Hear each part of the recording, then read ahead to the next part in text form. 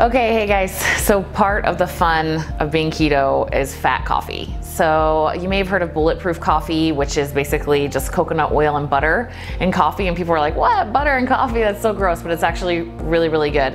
I have made some of my own variations, so I'm sharing with you guys what I love. And so I'm gonna walk you through all these fat coffee recipes that I have in your meal plan. So first I wanna tell you, you can use any coffee you want, but I do recommend this Defiant coffee in there just because I think it's awesome that they have grass-fed collagen in one of theirs. And then I am such a nerd about medicinal mushrooms and nootropics, which is like something you can take to enhance your brain. And so this one has 3 different medicinal mushrooms in it: lion's mane, chaga, and cordyceps. I put these in my coffee separately anyway, so having it in there, I think it's so awesome. And these, lion's mane helps with your nervous system and inflammation and brain health, and chaga helps with your immune system. It also helps with blood pressure and blood sugar sensitivity, so bringing your blood sugar down. And then cordyceps will give you energy for your workouts and also helps with regulating blood sugar. So it's kind of cool. I thought that was a cool thing to have in keto to help you regulate your blood sugar and get all these health benefits while you're drinking your coffee. So you can use any coffee you want, but I really, really like these guys, and it tastes really good too.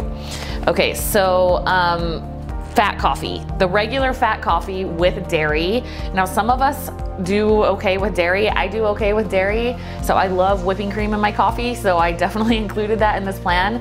If you don't do well with whipping cream, don't do the dairy one. Just sub it out for one of the recipes that doesn't have dairy in it.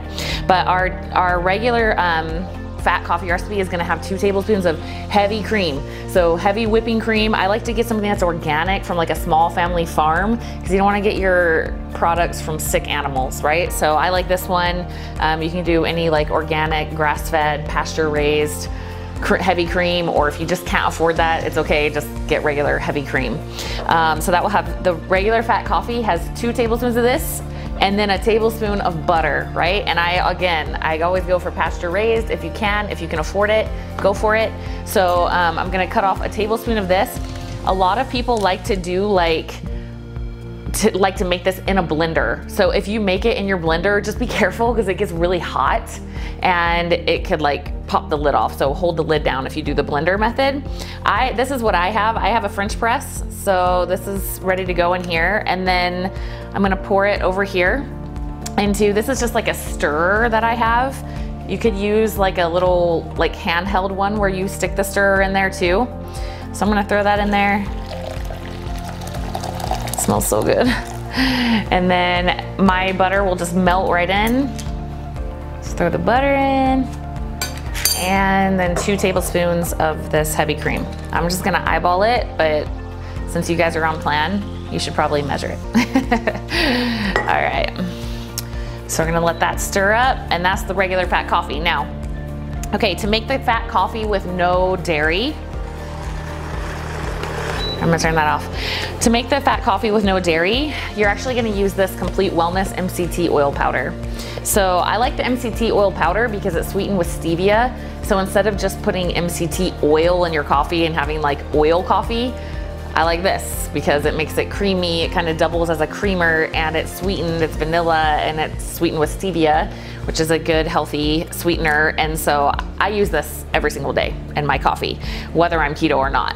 MCTs will turn into ketones. They go through your liver and they turn straight into ketones. So this is an awesome thing to add into your diet. You can use regular MCT oil if you want. It's just not gonna be creamy. So the regular fat coffee, the fat coffee with no dairy has a scoop of this MCT oil powder and a tablespoon of coconut oil and a tablespoon of grass-fed butter, right? So make it the same way. Okay, then adding collagen. So you'll notice on keto, it's kind of popular to add collagen into your food, especially your coffee. It's just a nice way to make sure you're covering your bases with your proteins. So this is people say, what protein powder should I have on keto? And I'm like, you don't need a protein powder. This is about as far as you want to get. This one has, this is 20 grams of collagen peptides in here. So it has 18 grams of protein. That's about as high as you want to go on your protein powders, right? So I like this one because it will support healthy nails, skin, hair, and all of that. So sometimes people go a little too low on their protein and keto and start to lose hair and things like that. Sometimes that means they're not eating enough. Sometimes that means other things, but this is just a good thing to keep in your plan. So our fat collagen coffee has 1 scoop of the MCT oil powder, 2 scoops of this. I like Vital Proteins. You can use whatever brand of collagen peptides you want. And a tablespoon of whipping cream and a tablespoon of butter. So it kind of has it all, right? So this is like basically a breakfast. And the nice thing about coffee, if you're a coffee drinker, is that if you're trying to wait a little longer in your day till you eat your first meal, this will regulate your blood sugar with all the healthy fats. And then the coffee and the caffeine acts as an appetite suppressant. So super nice.